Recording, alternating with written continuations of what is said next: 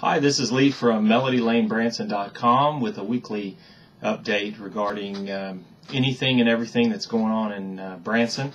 It got some news this morning on the wire that, Facebook, I guess, if you're going to call it the wire, I guess it would be Facebook, but that Shepherd of the Hills is going to be closing after 52 years.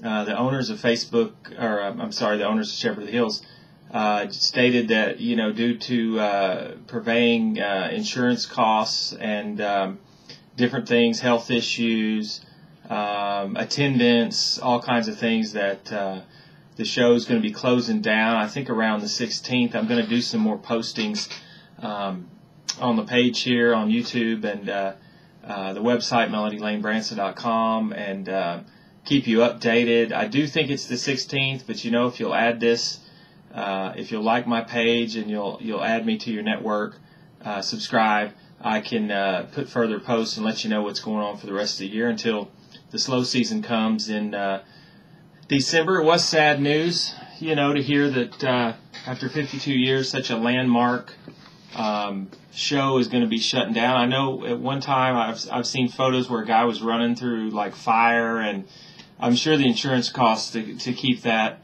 up and keep that going is tremendously expensive. So again, more updates on Melody Lane Branson. You can like this video, please, and subscribe to it. I'm going to be doing more updates and give you a timeline all the way up to the big Black Friday events here in Branson. Also update the site and let you know what's going on here. And again, future updates too on Shepherd of the Hills.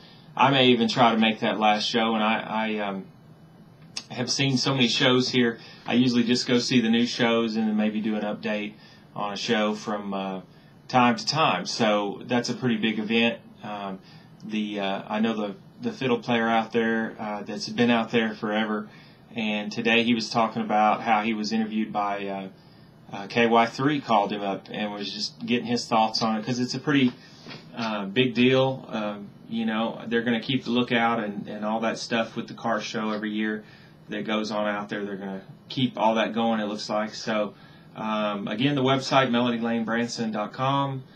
Like this video, subscribe, and so I can keep you updated on what's going on in Branson. Hope you guys are doing great. Have a great